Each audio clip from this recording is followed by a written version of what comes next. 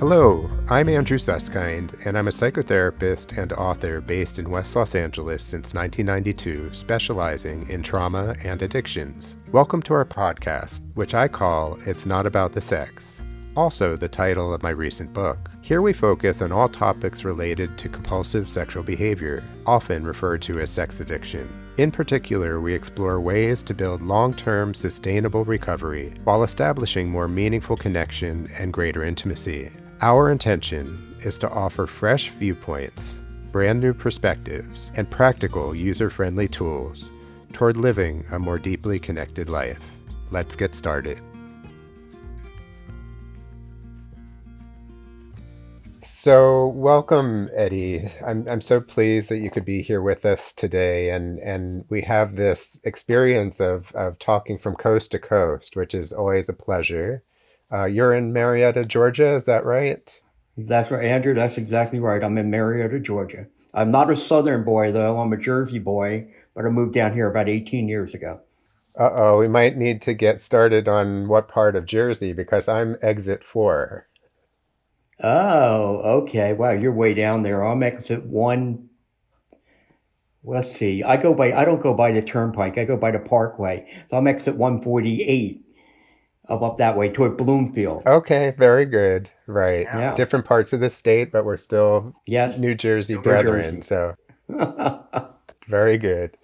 One thing I wanted to ask you just to get started is if you could just share with our listening audience a little bit about how you developed what you call the inner child recovery process and how it originated. How did it get going originally for you?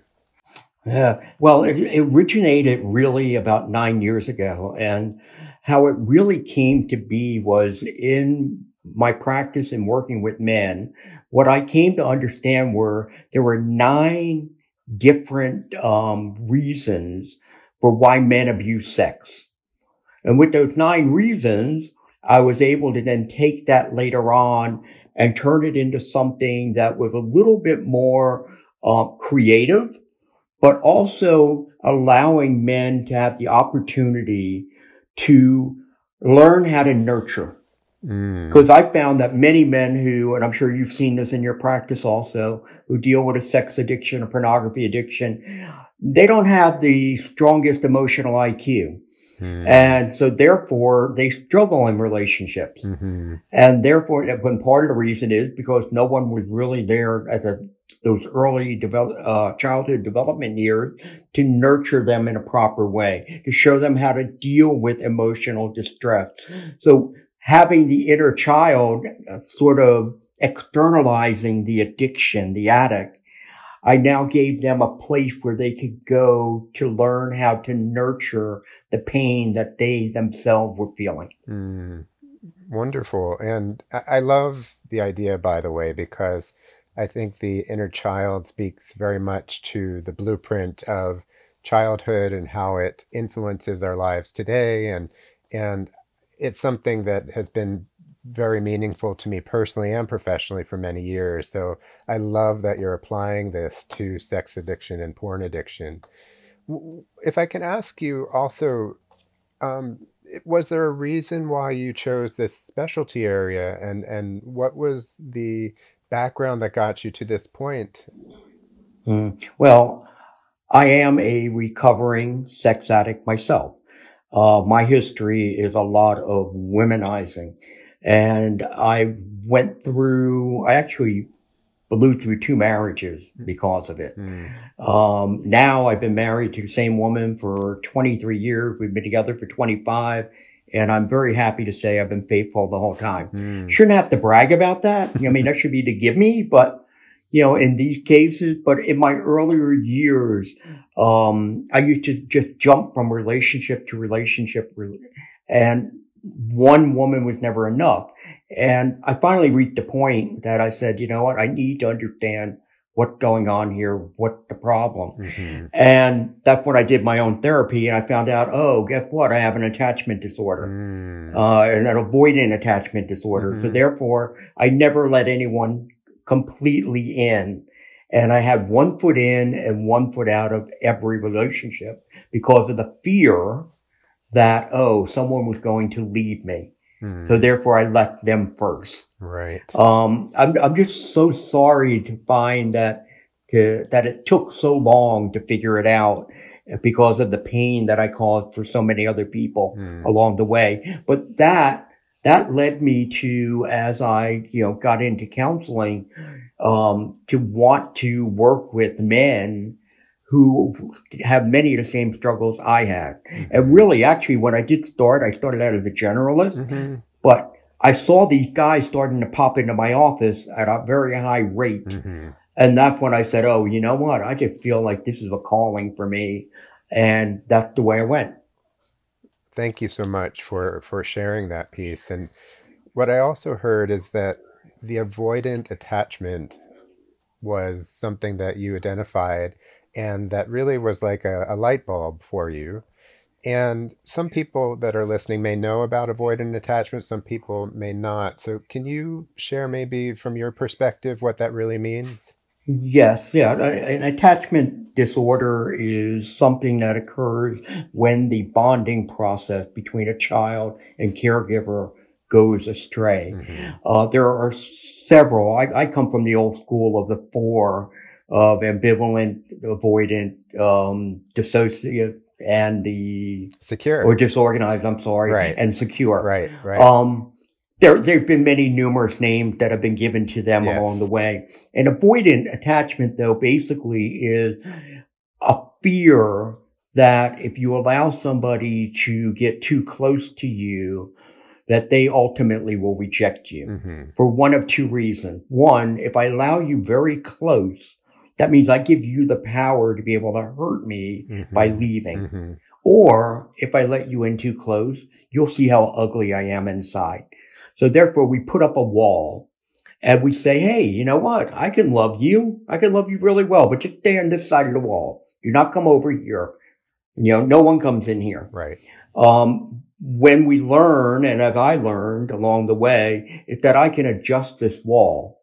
So therefore I can learn to bring it in, which is what happened with my current wife now, and to allow her to get as close to me as anyone's ever gotten to me in my entire life. That wall's not coming down. And every once in a while, I may go and try to push that wall out a little bit because of whatever fear's going on. Yeah. And then she'll very gently remind me, hey, I'm feeling a little, distant from you. And I have to then take it and bring it in. But basically, it's a defense mechanism. Yeah. Yeah. I also use the term survival strategy. And I appreciate what you're sharing because I think most of us come from various attachment styles. And part of the healing process, of course, is how do we develop trust and intimacy over time.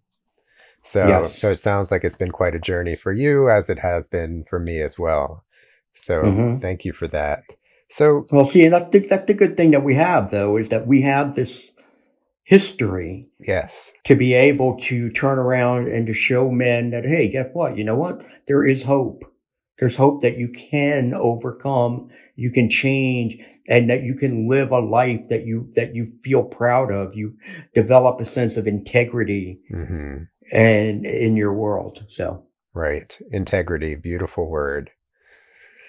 So I understand that the process that you've developed is called the Inner Child Recovery Process, or ICRP for short. And I'm wondering if you can share with our listeners a little bit more about what that is and how you conceptualize that. Yeah, basically my belief is the road to recovery from a porn or sex addiction goes through our childhood. Because I believe it is unresolved childhood pain points that are still haunting us today that we're just not aware of. We've done a wonderful job in suppressing or repressing those painful aspects of growing up that we just don't want to deal with. But what happens is that, for example, a current event happens that what it does is reminds our inner child of something that happened in the past.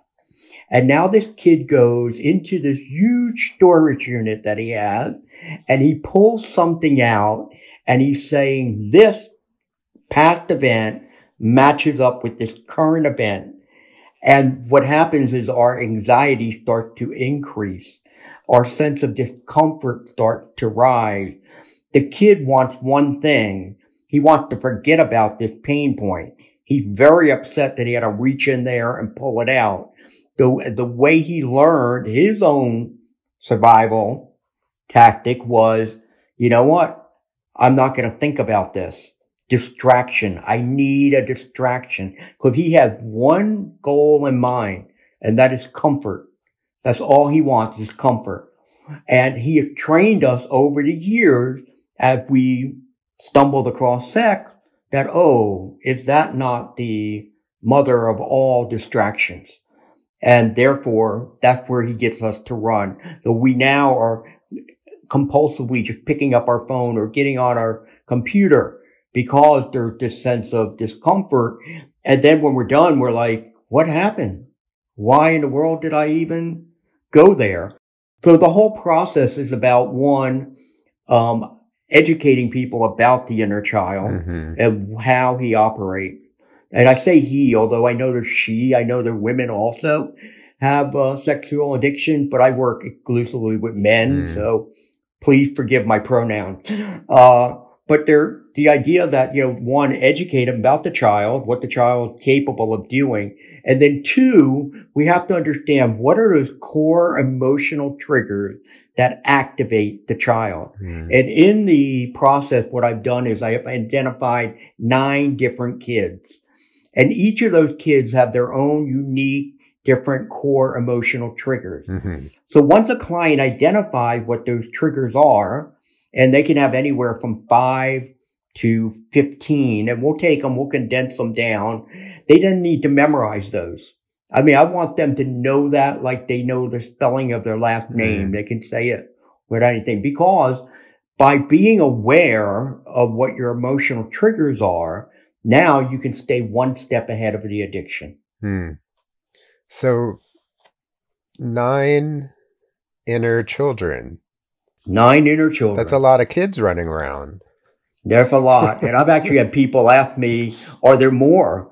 And I said, I don't think so, but I never say never. So we'll see. Maybe they'll multiply. You never know. But but would it be possible, Eddie, for you to specify the 9 children?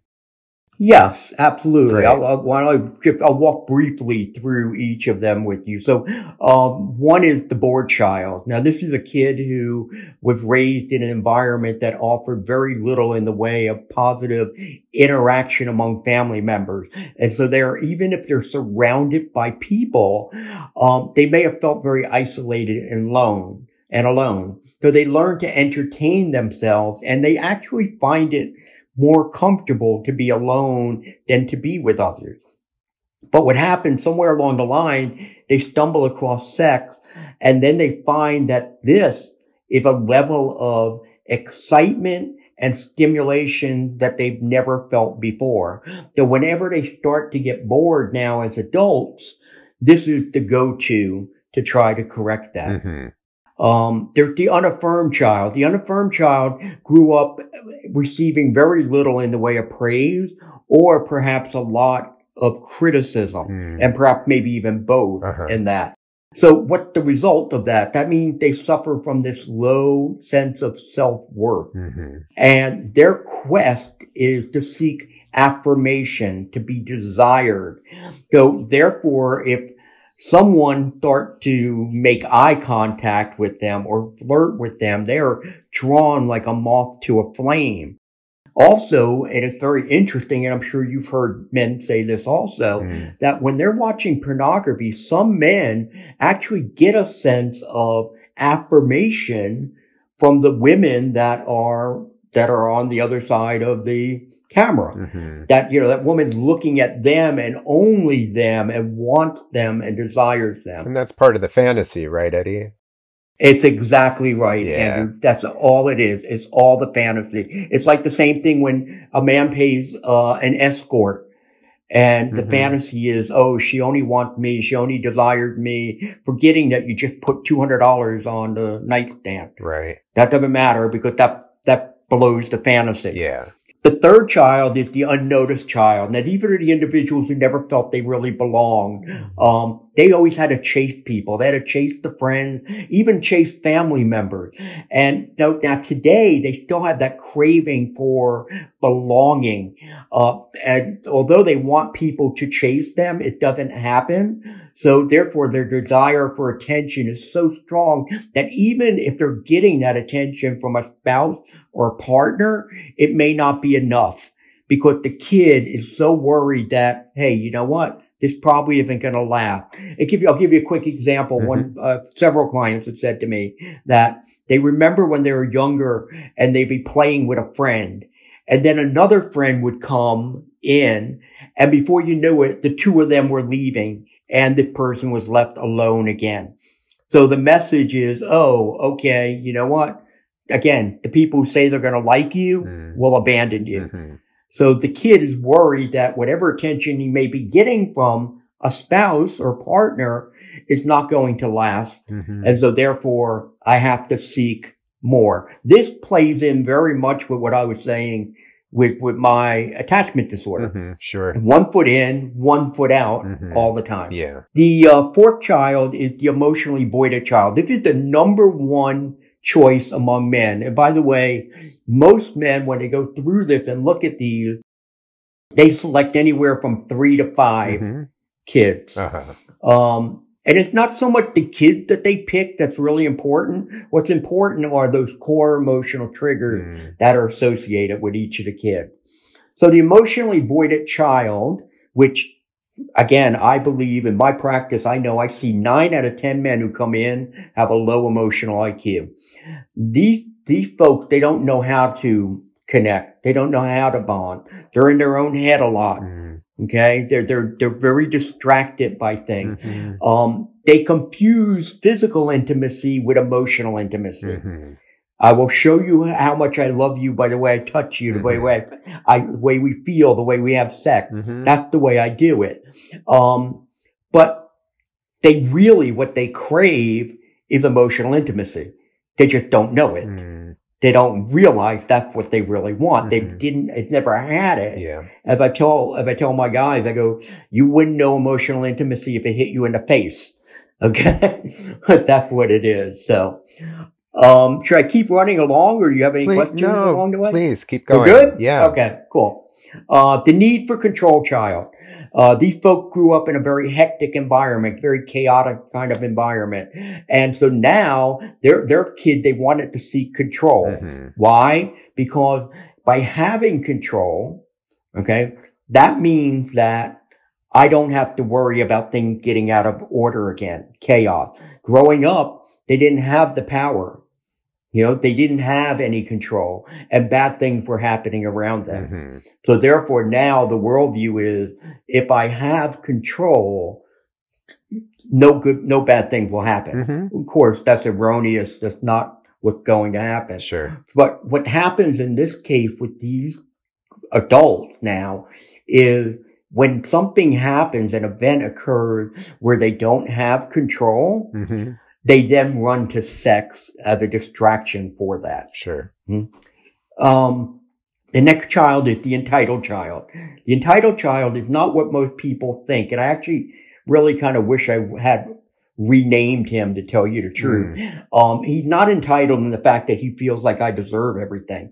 What he's entitled about is the fact that if you cross me, if you do me wrong, like, for example, if I'm unjustly accused, then I deserve to go do something to make myself feel better. That's what it comes down to. These individuals, they felt very devalued as teenagers and as kids. Maybe they lacked voice. Right. Maybe they felt their needs, their desires didn't matter. So as they get older, what they do is they turn to sex as a reward for themselves. And again, the worldview here is, I deserve this. Right. So when things don't go their way, then this causes them to act out. this is the most dangerous of all these kids. Because again, all he needs to do is feel that, oh, you have disrespected me. And he's not processing through to be able to see the other person's pain. Instead, he's just running off to soothe his own pain. The weak/inferior child, these individuals as kids, they were conditioned to believe that they were weak or inferior, whether that be by their parent, their sibling, their peers. So therefore, they use sex to feel empowered, or they use sex to reinforce the sense of inferiority that they have. So therefore, they may focus on fantasies that fall in line with dominance or submission. And the worldview is, I deserve to be used, or I must use others. Two more kids left. The stress child, which is the number 2 kid behind the emotionally voided child. These individuals, as children, grew up in a very anxious environment, feeling anxious. It may have been neglect, it may have been abuse, it could be trauma, whatever. But what happens is, as you well know, kids don't really feel comfortable living with anxiety. So therefore, they do a really wonderful job of distracting themselves from it. And you get to a point where you almost become desensitized. It's like you don't realize how bad the anxiety is that you have. And in fact, sometimes I joke with clients. I go, if somebody could jump in your body, they'd be like, oh my gosh, what is wrong with this person? But they're like, cause how many people, I'm sure you've met too, you talk about anxiety and they say, no, I'm not an anxious person. And they're some of the most anxious people you ever meet. So what they did, they discovered that sex is a way to soothe their anxiety, and it serves as a distraction of the chaos in their daily lives. And actually regulates the nervous system. It does. It actually does serve as a soothing source. And that's the issue here. Because because you got something that works for that, but they have to find more healthier ways of dealing with the nervous system when it's out of whack. And of course, that short-term relief is not about longer-term healing. No, not at all. Absolutely. Absolutely. And then our last child is the early sexually stimulated and abused child. Now again, these individuals at a very young age, stumbled across pornography, or perhaps actually heard or saw people engaging in sex, or they were sexually molested at an early age. In many cases, what they're going to do is have irrational beliefs about sex and about themselves, that sex may be dirty, sex may be bad, or they're dirty, they're bad. And a lot of times they may use sex to punish themselves or even to hurt others. They could engage in a lot of destructive types of fantasies where, again, they are being punished, or again, they are taking it out on someone else. So this is the most tragic of all the kids that we see. Wow. So Eddie, obviously you've put a lot of time and energy into developing the model.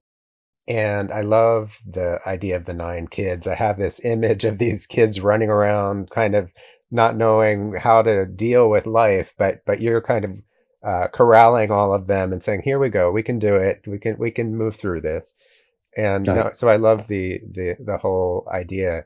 Once clients get a sense of the model, once they understand conceptually what the inner child recovery process is about, how do they actually manage their addiction and move towards deeper healing?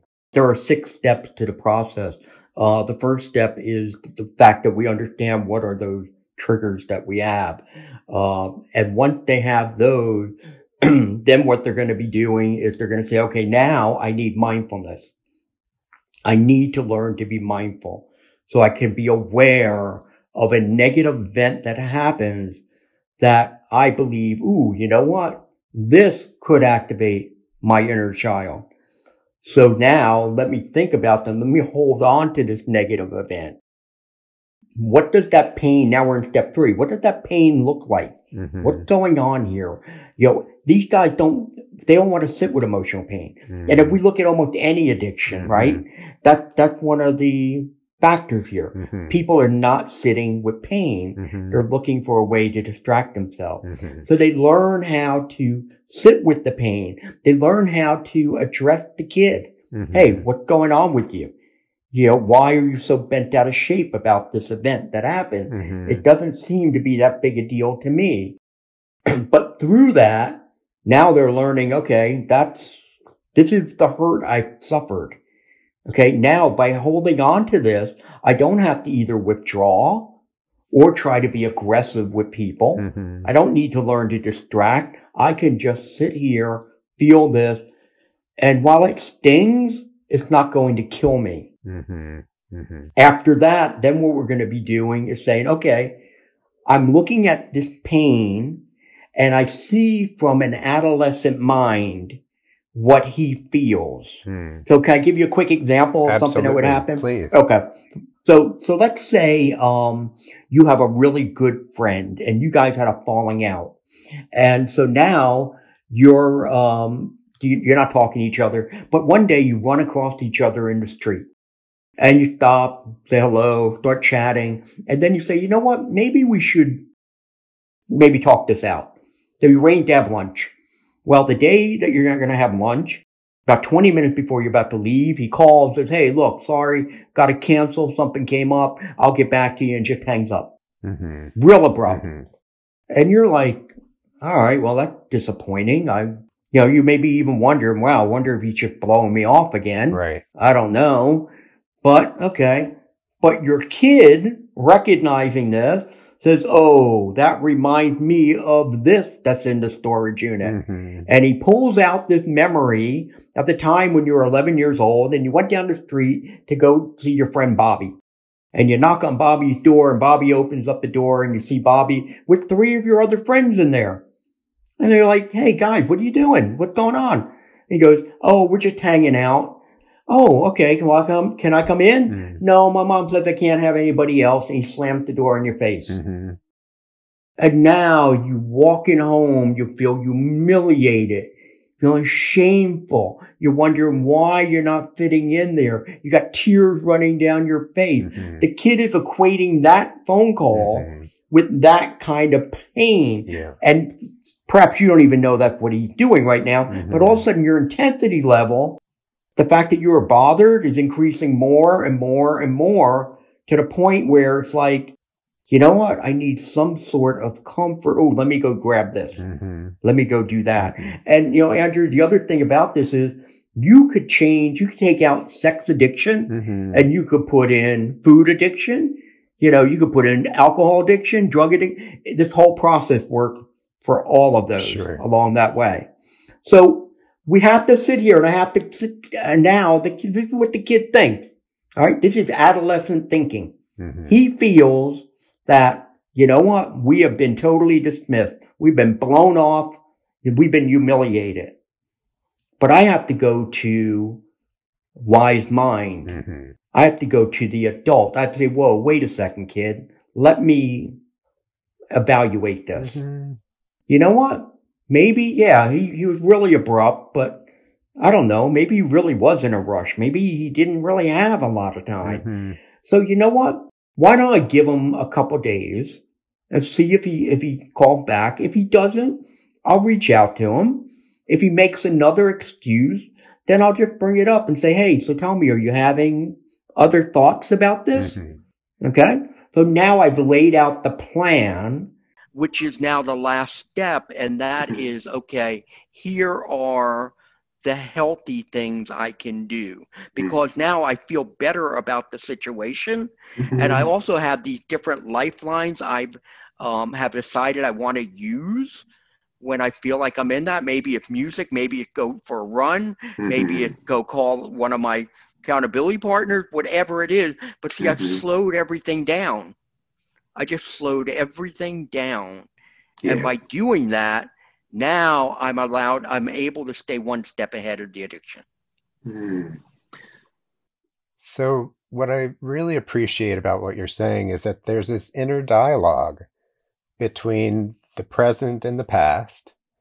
And someone recently told me, and I don't know why I've never heard this before, Eddie, but they said that trauma is often the difficulty distinguishing between the there and then and the here and now. And I really hear that in what you're saying, that if a kid is abandoned or bullied or sexually abused, that gets stored, and the current issue, the current, let's say it's some type of addictive compulsive process, automatically is really about going back and finding ways of really finding more effective ways to cope, of course, but regulating the system and feeling more prepared to use contrary actions to healthier choices, basically. Yeah, and that's why mindfulness is so important in this Yes. process. Clients need to learn to be very vigilant and aware, and not just about those emotional triggers, but there's a second component, and that is the idea of being drained. Now, we all heard of HALT, Mm, okay, hungry, angry, lonely, tired. right. But to me, that was too limiting. So therefore, what I did was I put together emotionally, mentally, physically, spiritually. They're bigger buckets because Yeah. there's lots of things that can go in that bucket that drain you. Well, when we're Right. drained, bad things happen. Yeah. Because why? Because the brain is screaming for stimulation. I am so Right. dry. I'm so depleted. I need something. Right. And so therefore, sex is a great way to replenish you. So they not only do they need to be mindful of those triggers, they also need to be mindful if they're being drained in one of those four areas. Right. Because and then they have to again have those lifelines. If I Yeah. am drained, what am I doing to replenish myself? So Right. what they're taught is 3 or 4 times a day, they're just going to take 2 minutes to say, Yeah. how am I doing? How am I doing, mentally? Am I focused? Do I have a lot of racing thoughts going on? Are there fantasies popping in and out? What's happened? How am I doing emotionally? Have my mood shifted from this morning? How did I Mm, feel then? Now, physically is one of the strangest ones because if we really take a moment to sit and be still and think about our physical body, it'll be like, oh man, I feel a tightness here in my chest. right. I feel this knot back here. I may have a low grade headache that I wasn't even aware of before. But Exactly. let that continue to play itself out in the background. It's like a bunch of background noise. And Right. it can continue to build up.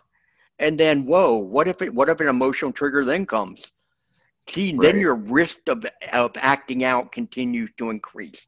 So Sure. therefore, if I know I'm drained, because we all get drained, what happens is the yellow flags come out.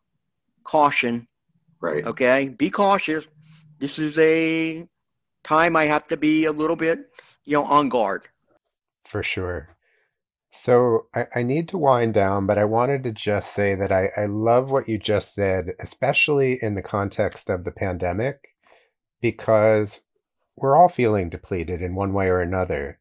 But it's not really the depletion that counts, it's how we emotionally nourish ourselves. And so I thank you for that reminder that it's not just about addiction, although of course there's more, in some ways, more of a danger zone for those dealing with addiction. But it's this bigger issue of how do we know when we're depleted, really know, and how do we nourish ourselves? And I think that's a really fantastic place for us to end today. Did you have anything else you wanted to share before we stop? I just want to comment on what you just said, though. That's perfect. Structure, self care. We have to have those two pillars there all the time. If you don't have those two pillars and you're not continuing to strengthen them, again, your risk of acting out increases. I really appreciate your process around the inner child recovery because it's something that is so valuable to so many people. And I appreciate you spending the time today. This is a wonderful way for us to meet and get to know each other a little bit. Yes, and I do too. I know we've chatted, through emails and things in the past, but yeah, I appreciate you having me on. It's been enjoyable for me. Good. Well, thank you so much for your time, Eddie, and we'll be in touch. All right. Goodbye. Take good care. Thank you for listening today. It was so great sharing the time with my colleague, Eddie Capparucci, and discussing this really significant topic that affects so many people dealing with out-of-control sexual behavior. Eddie can be reached at edcappa@gmail.com. That's edcappa@gmail.com, or at his website, www.innerchild-sexaddiction.com. And please be sure to give us a 5-star rating on iTunes or share our podcast on Spotify. And if there are any topics you would like us to discuss in the future, please just let us know. I look forward to you joining us on future podcasts, and thanks again for being with us today.